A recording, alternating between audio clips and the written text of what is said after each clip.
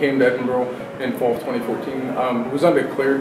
The reason we chose it is it's more of a local school, relatively less costly than the other schools we looked at. So we went into accounting, took our first course with Dr. Dexter, and then for some reason we always just caught on with it, good with numbers. There's a lot of marketability in the future, so you always have options, different options in businesses. So, always went to a lot of the events, a lot of football games and stuff. Just it's good atmosphere for the students to get involved with. My brother and I were both actually members of USGA, the Student Government Association. Not only does it look good on a resume, but you also get the experience, practical experience of what you're kind of going for. So you get a lot of camaraderie like between students. We actually volunteered for the Erie free taxes offered through the accounting department. You get to work with low to moderate income families to help them file their local, federal, and state income taxes.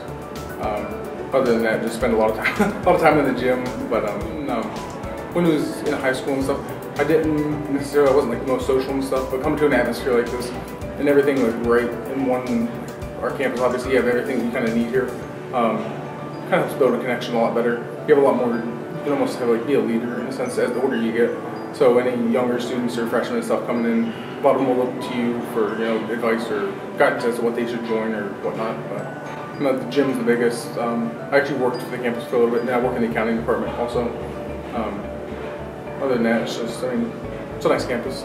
Well, not only just them having the knowledge of obviously what they're meant to teach and stuff, but always willing to open up, even if their office hours are specific to a certain time frame or something that they can come in. A lot of the professors, like Dr. J, will open up.